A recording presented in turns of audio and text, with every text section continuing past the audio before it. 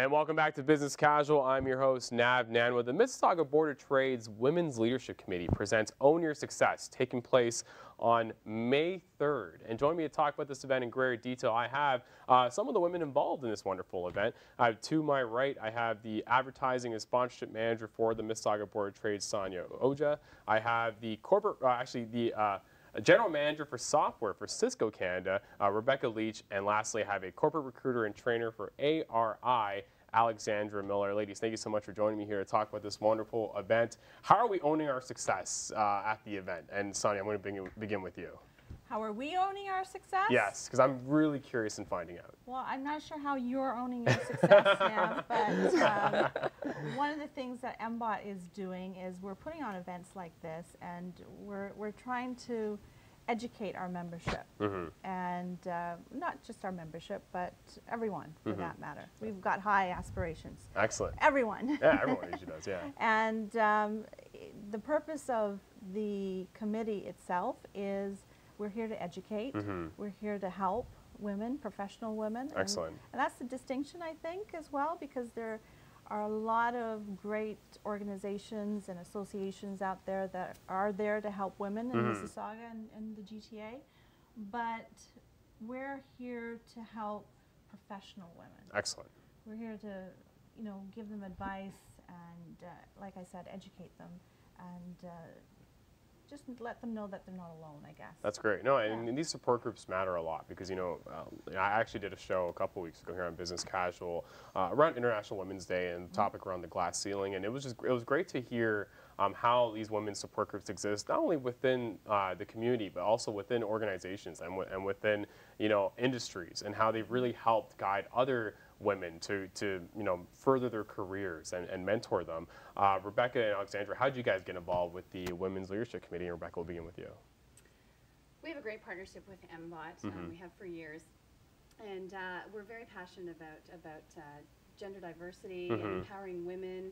At Cisco, it's important for us to have a voice, and we're actually sponsoring the October event. Our very own Bernadette Whiteman, our president of Cisco Canada, is going to be keynoting. That's great. On October 25th. So it's really important for Cisco that we're there, we have a presence, and that there's a conversation that continues to go around female empowerment. That's great. Alexandra. Absolutely. So I have a pleasure of working for ARI, which is one of the largest global fleet management company. And of course, being in automotive industry, which is typically is very male heavy environment, our organization has recognized that women are great contributors to our company.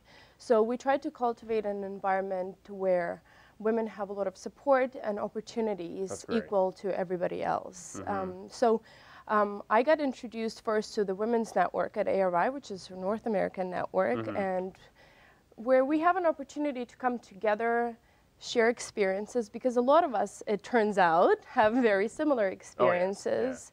So there are very great learning opportunities. We're able to mentor one another, sponsor one another. So I got so inspired by my colleagues, but also very aware, and not only aware that I'm a woman within a corporate environment, but also a female within a very heavily male-dominant corporate environment.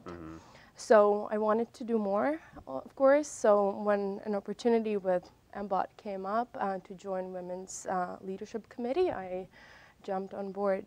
That's great. No, I think, one of the things you mentioned about being, a woman in a really prominent position in a male-dominated industry, such as the automotive sector, is great. It's a great thing to kind of be in, because you're almost, what I would say, a bit of a pioneer, but also it's easy to get that support group going. It's easy to kind of rely on other individuals who probably are in the same situation as you, and to get that support when needed. What would you say is like the overall goal of the Women's Leadership Committee?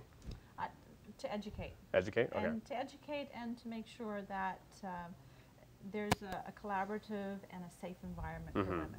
And they have somewhere to go. Yeah, which is great. And I think this is really important to have in the city of Mississauga as well, especially MBOT providing the service, because if you look at the city of Mississauga and the amount of Fortune 500 companies that exist that have headquarters here, it's truly phenomenal to see that, the networking possibilities are endless. Exactly. One thing I do want to talk to everyone about is why do you think the conversation of female empowerment needs to continue? Because, you know, if you think back to it, you know, Rebecca, you mentioned a great point about your CEO of Cisco Canada, the president being a very strong woman and someone who's you know, what I would say, you know, 20 or 30 years ago, that probably wasn't going to be evident. And then, you know, you also talk about women breaking into industries that are male dominated. You know, are we at a point now where female empowerment's sort of becoming the norm, and should we embrace it more so, continue the conversation? And Rebecca, we'll begin with you. You know, I think it's so important to continue the conversation, and for a lot of different reasons. If you think about this digital era that we're in, this is the age for women. This is all about women's skill sets leading and for success in the digital era. So things like communication, collaboration, looking around corners, diversity of thought and leadership. These are all skills innate to women. And so I think it's absolutely critical that we continue the conversation.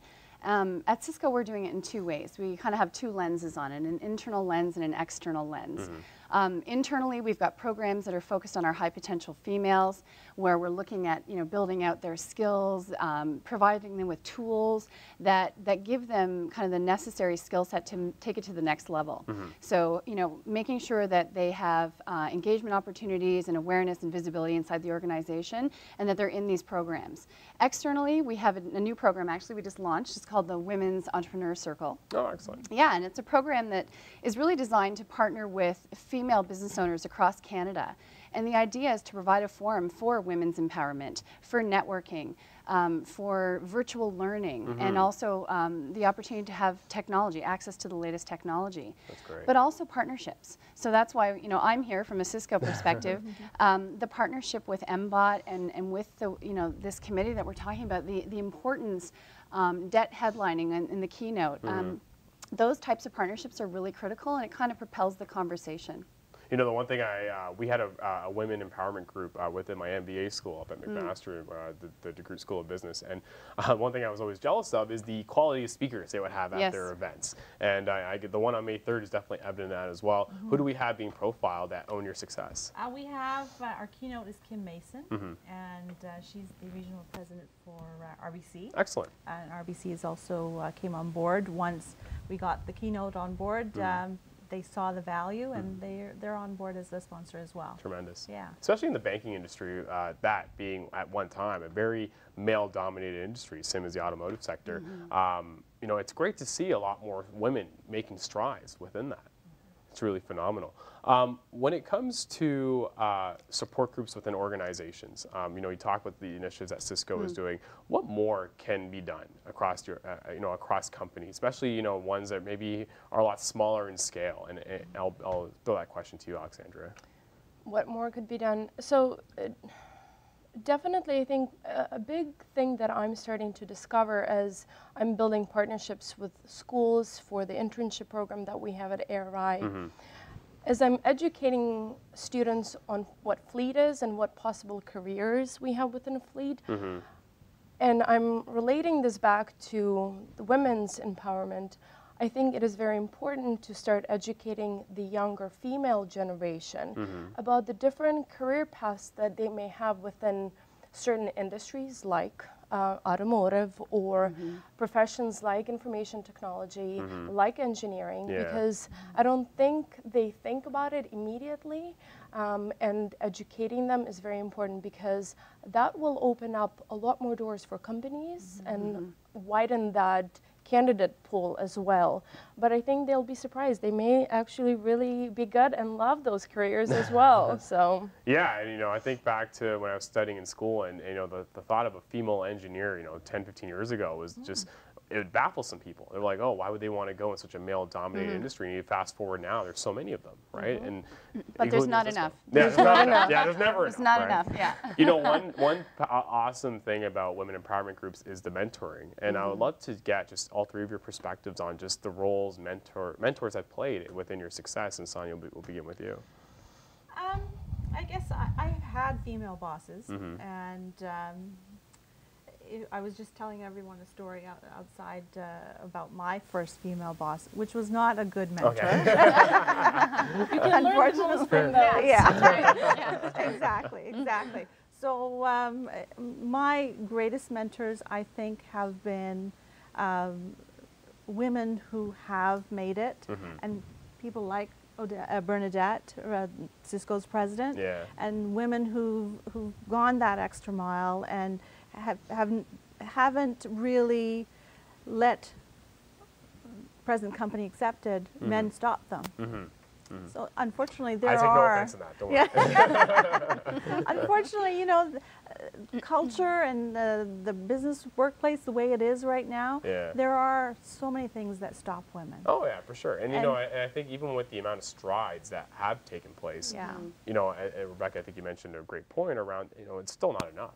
Right? It's still there's still work that needs to be done, and I'm curious to get how have mentors influenced in your career path and the successes you've seen at Cisco. Tremendously. I mean, you know, I think about three things: mentors, sponsors, and advocates. And I think, you know, to build out your network, you really need to have one of each or multiple. Mentors are something that we talk about as somebody that you can kind of lean on and get advice from and coaching and follow their way. But I think it's also really and possibly equally as important to have an advocate in the organization or multiple advocates, people at the table when you're not there. You know, speaking about you and talking about the attributes that you bring to the role and why you, and those become your sponsors, right? So it's really important that you build out that network. For me, I've been really fortunate. I've had some great mentors, but like you, Sonia, I've also had a few that haven't been the greatest. And I think you learn from each person and you take what you need and you move on, right? Exactly. Oh, so really critical, for sure. Alexandra. And you ladies have touched on most of the very important topics, but I will add this. My mentor from ARI, and she has climbed ranks and has a very senior position within our global organization now. That's great. So my biggest takeaway from that is that I gained the confidence and removed perhaps some of the self-doubt that I had, that perhaps my male counterpart may not have had. So I think that is the biggest thing that I would take away from that relationship. That's Absolutely. Great. Well, we have less than a minute left. I do want to ask just one question, and just keep your answer, I guess, very succinct. Still mean to say that. Okay, fine. I just want to make sure I get everybody in. What's your hope or vision for women in the corporate world in the future? And then Rebecca, will begin with you. Okay, so I think our hope and vision is gender diversity, inclusive leadership, getting men at the table, as well as women, having accountability in the organization. Cisco Canada, we have 45% of our leadership is women, so we're getting there. We're making some really significant strides.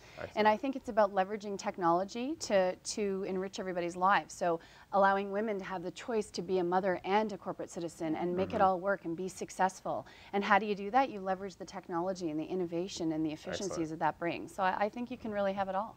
Unfortunately, we are out of time. I think you summed it up really well. I think this is a tremendous event that the MBOT's behind when it comes to the Women's Leadership Committee, and that's again on May 3rd, Own Your Success, taking place at the Linehead Golf and Conference Center. We'll be right back after this brief commercial message. Thanks again. Awesome. Thanks.